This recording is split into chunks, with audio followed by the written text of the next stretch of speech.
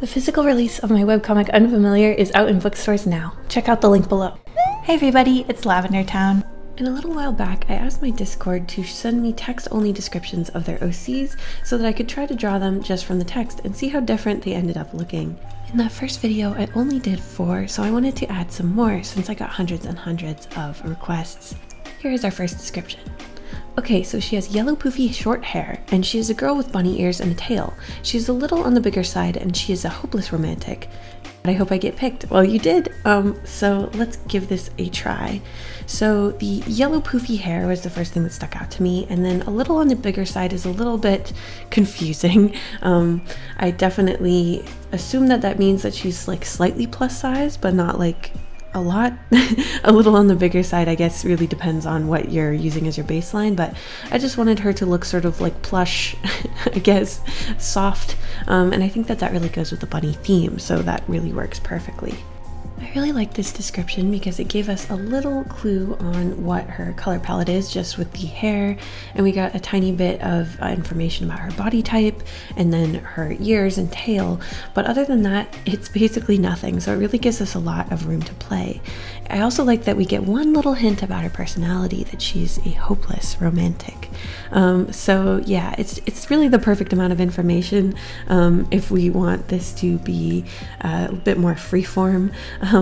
I definitely wanted to lean into the bunny theme a bit just to try to stay on track with what this OC has as one of her main traits. And then for poofy, I wasn't exactly sure what that necessarily meant, but with short poofy hair, it could definitely be like this sort of voluminous, sort of wavy curly style that I see people with every once in a while. I think it looks so cute. Definitely wanted to have a bit of a curl and that sort of thing. And then I decided for the color palette I was going to try to really center the yellow and keep everything kind of warm. I thought that like yellow and brown with little accents of blue might be the way to go, so that's kind of where I started exploring first. I wanted something to really like pop that yellow color out, since that's the only color that I knew for sure was going to be part of her design. And the other thing that I thought about a lot, and maybe I was overthinking, but the fact that the person on Discord said yellow and not blonde made me think this is like a highlighter yellow. This is a really bright, maybe dyed yellow, because typically people do describe yellow type hair as blonde, so I figured maybe this is like a particularly bright or saturated yellow. I don't know if that's right at all. I also decided to give her like this partial heterochromia thing. This happens in some people's eyes, and I think it looks really cool where they get like splotches of brown and blue eyes or vice versa. I think that looks really neat, and I've never done that with a character design before, so I thought I'd experiment with it, even though I'm sure that if it was part of the real character design that probably would have been mentioned. But you know, we're playing a bit because we just don't have information about her eyes. I feel like she almost ended up looking a little more androgynous than I was originally planning. I just kind of like this like preppy sort of like look with the outfit, the cream and blue plaid sweater over top of a little collared shirt. I think it looks really cute with her short hair. I don't know if this is right at all, but that is, I suppose, the challenge. And now that she is all finished, it is time for the grand reveal to see how close I got. But first, I want to tell you about this new digital creation app I have been using called Spark. To start off on Spark, you click on the canvas and you can see the different sparks that you can do each day. They're basically like little prompts to get your creative juices flowing. I'll be drawing my OC planchette in the app so that you can see how it works. The tools make it really simple to create whatever you want. There's a drawing tool, you can adjust your line weight, and you can even mess with opacity and things like that for a variety of different coloring options. Once you're finished, you can add it to your own personal gallery. And here are some other creations I've made. This is my favorite so far. It was a prompt where you add boots to a sticker, and I gave this really cute sticker some really edgy boots. I just think it looks funny.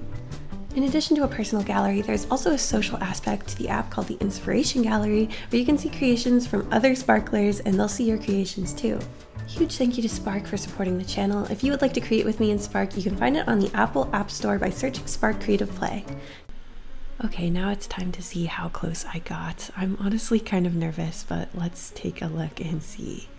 Oh, okay. Wow, she is so adorable. Very different than how I pictured, but actually she does seem to have a colored shirt, and I feel like I was pretty close on the hair. It actually looks texturally and color-wise very similar. I love your OC. Thank you so much for submitting her, and let's move on to the next one. Next up, we have a very tan, hyena-like teen with dark sclera and light pupils, mohawk-like black hair, mini piercings, and she looks great in red. You'll see her walking around the streets of shady parts of town, being very friendly. Alright, well, that is a really good description. I'm definitely picturing something pretty specific, so let's just see how close I get. So I'm definitely getting like a punk rock vibe, and I love the description of hyena-like. I don't know if this means that the character is actually like anthro or anything. It kind of, the wording of it makes me think that this character just sort of embodies a hyena-like attitude, which I think is a really fun challenge, and I'm going to kind of go in that direction rather than adding like, you know, a muzzle or something. So I think that with the mohawk, the dark sclera, and everything like that, we're going in a very like sort of like rough and tumble, very friendly, you know, like it was described, but also she definitely needs to look a little spiky and like someone who could hold her own in a shady part of town. So first thing, I wanted to give her some energy with the pose, and I really wanted to focus on giving her this like sort of punk aesthetic. I like the arms torn off, this sort of jean jacket thing, and then I kind of ignored the fact that it said mohawk like and just gave her a straight up big bushy mohawk. Hyenas have kind of like tufts of hair up on the top, so that's kind of what I was trying to embody. It's a very thick, very voluminous mohawk, and we do get color notes on both her skin color and her hair. I think it's an absolutely fascinating choice to say that she looks good in red, but not to clarify if she's actually wearing red, or if so, where that red is. But obviously I'm going to put some red on her because there's no way that that's not relevant, right? Like, I have to. I also gave her these like double canines up top, and I gave her a little tongue piercing, a little nose bridge piercing, an eyebrow piercing. I really wanted to give her a fair amount of piercings because the word was lots, so I'm trying to honor that. And then the dark sclera and light pupils is such a fun detail, and definitely something I was excited about. I decided to go with like this almost white yellow color, very, very bright. I feel like it looks quite striking. And then I used that for my white throughout her design, like her teeth and her like bralette that she's wearing underneath this intense red jean jacket. It almost looks like kind of like a battle jacket. I just think it looks cool on her.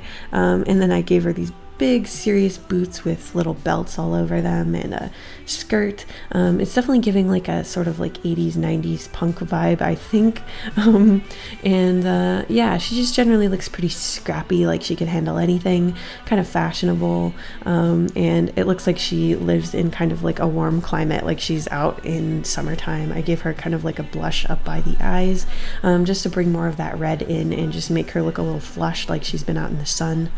There was so much red going on, I felt like it was making her skin look kind of desaturated, so I decided that for the black of her hair that I would try to get it really like a cool toned black, like a raveny kind of black, and I thought that that would help a little bit. And I wanted her side of her head to look a little scruffy, like she hasn't shaved it in a bit.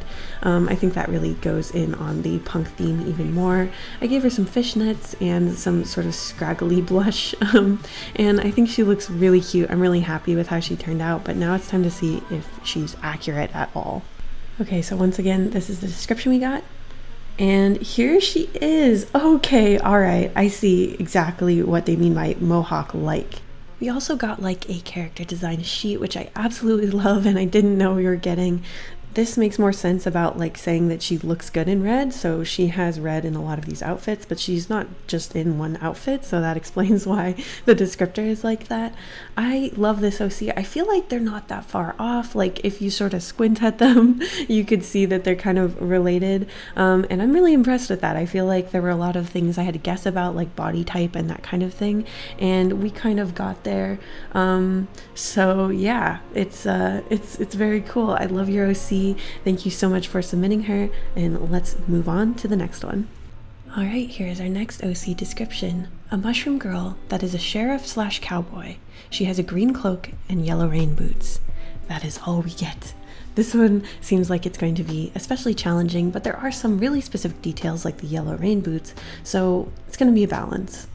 Now, there's a very cliche and specific type of hat that I like to draw when I draw a mushroom girl, and I'm ashamed to admit I just went straight for it. I just love the sort of big poofy mushroom hat that has kind of a Super Mario like red spotted top.